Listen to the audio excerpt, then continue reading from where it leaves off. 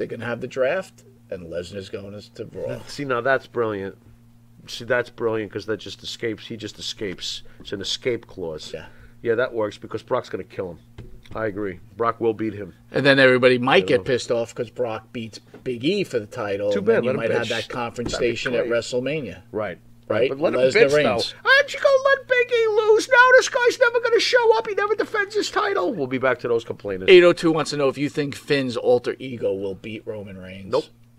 That's it? Nope. And I have another comment, too. Go ahead. Boy, oh boy, did the demon look small standing next to Roman Reigns. I don't care what kind of face paint or war paint you put on. You still look like you're half the size of the guy. You know?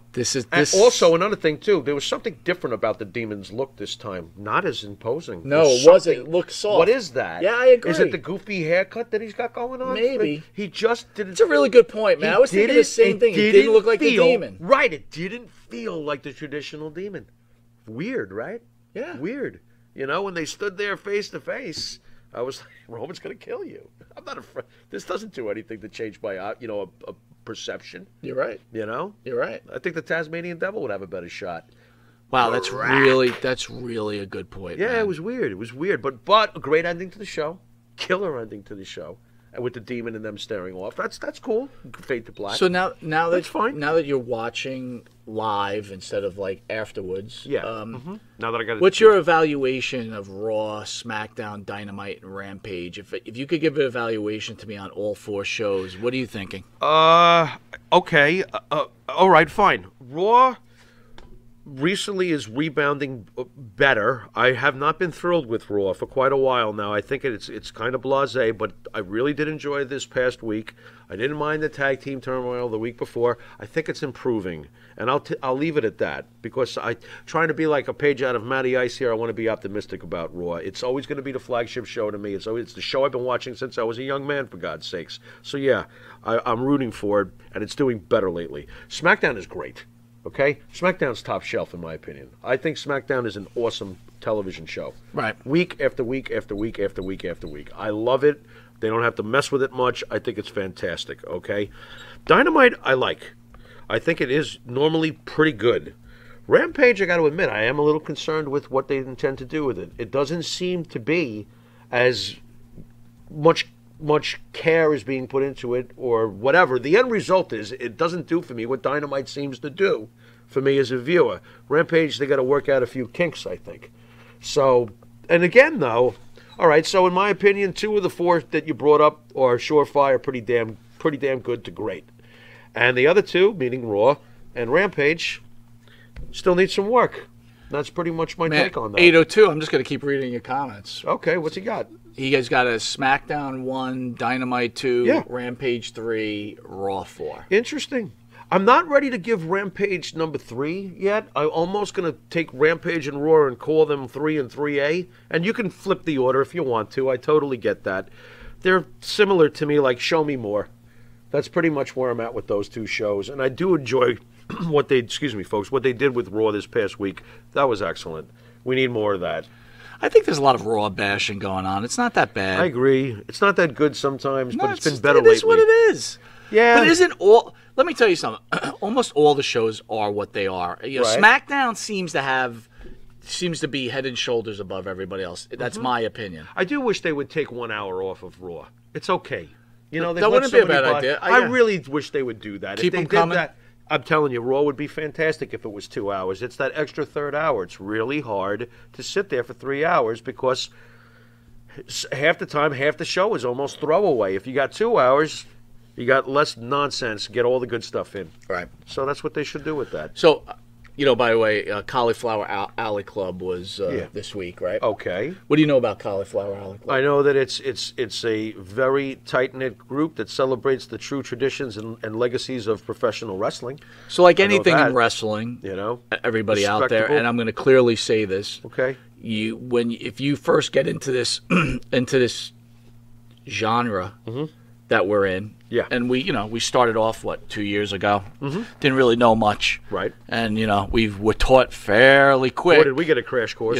from some of the freaks we've run into Sure. from time to time. Oh, some. So the Cauliflower Alley Club was like, you were prestigious, right? You were like, if you go to the Cauliflower Alley Club, Okay.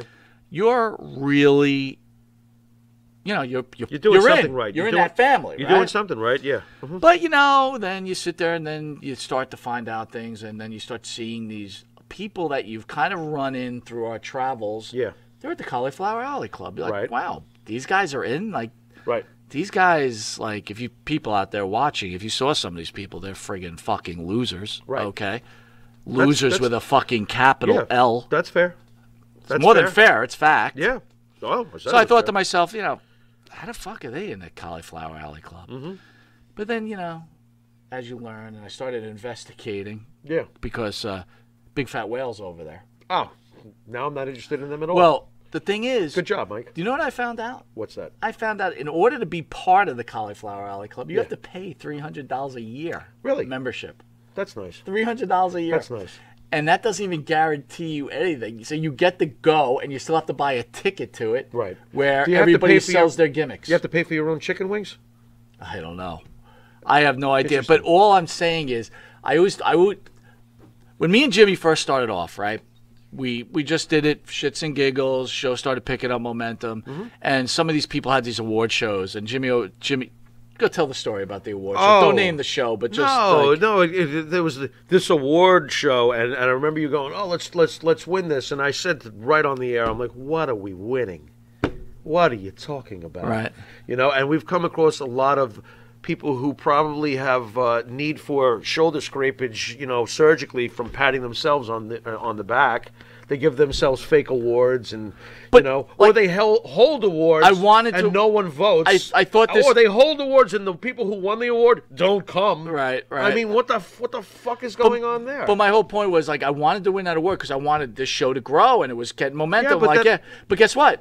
That's how stupid I am. That award meant nothing. Didn't mean you were stupid. And I thought to myself 2 years ago, man, we really arrived if we could get invited to the Cauliflower Alley Club. Why did this never occur to me? Like, we've really arrived if we get an invite from people who charge $350 a year. Well, that's the joke about it. It's just nothing but gimmick after gimmick. Of course. But people act like it's important. Right. Oh, I went to the Cauliflower Alley Club. Do they actually have a membership card and stuff like that? I don't know, dude. I don't know. We're not members. To really repulse me. I mean, it's like, hi, I'm...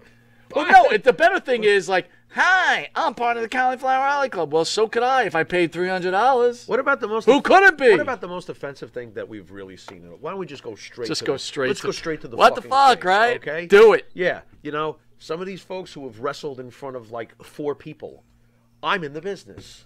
Well, yeah. Can I please? Please. There you go. The show is yours. There you go. You're in the business. Yeah. I'm in the business. You're in the business. I'm in the business. Right. Or, hey, I went to a convention and had a wrestler chop me.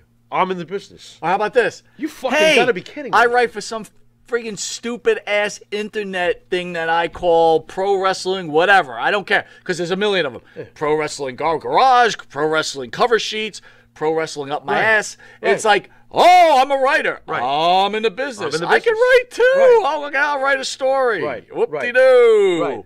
I'll write a story about Boris Zukov in the AWA when he lost his tooth. Yeah. I mean, come on already with this nonsense. Hey, Monty and the Pharaoh, who Ken Patera compared us to, like, guys like Bobby the Brain Heenan. Hey, Monty and the Pharaoh, who Sandman compares to Howard Stern. Yeah, right. Hey, Monty the Pharaoh, let me write your questions for you. Wait. Oh, here I go again. Do you remember that guy? No. Do you remember that guy? I do. I remember the absurdity, but I don't remember the guy. So Jimmy doesn't want to go down a road, Bob will go down a road. We met a guy who wrote for one of those stupid internet things. Like, if you guys watch out there, you could just look it up. There's, like, people write stories all the time. Don't bother. Don't bother. The guy who goes, I would like to be your writer for the show. I will write your questions. You'll write the questions for us. And we were like... we don't have a clue. Yeah, obviously. And we're like, shut up. Well, thank God we've got you to go to. You know what I mean? Because after all, But anyway, that was my lesson on the Cauliflower Alley Club. What a joke. What? That was my lesson on the Cauliflower Alley Club. Well, you know what my lesson is? You ain't getting my $350 and enjoy telling each other that you're in the business. Have a nice day. Pay $350, fly your ass to Vegas. Right. Rent a hotel room. Right. And go watch what? I don't know. Go to a place where people... And you got to buy a ticket to go in and then buy people's gimmicks? Well, maybe if you're lucky, somebody will chop you. That's an expensive little trip. Yeah. To do what? I don't know. To say I was part of the Cauliflower Alley Club? Yeah, I'm part of whatever. I don't know. I would be more excited about being a member of the KISS Army, quite honestly. Now, I'd fly to go be part of the Kiss Army. Yeah, I was in the Kiss Army. What are you talking about? Damn straight. I got a patch, and I got a concert book, and I got a shirt, and it didn't cost me $350. Damn straight. It cost me $5. Damn straight. $5. I got all those things from Gene and Paul. Cauliflower alley. Happy Yom Kippur, Gene Simmons and Paul Stanley. Yeah. Yeah, but you know, the Cauliflower What? Alley Club was What? built to help the poor wrestlers that their medical isn't any good. Well, at least there's something there. Hey, I ain't gonna say shit about that. At least there's something there. What do you mean? They don't give it to What them.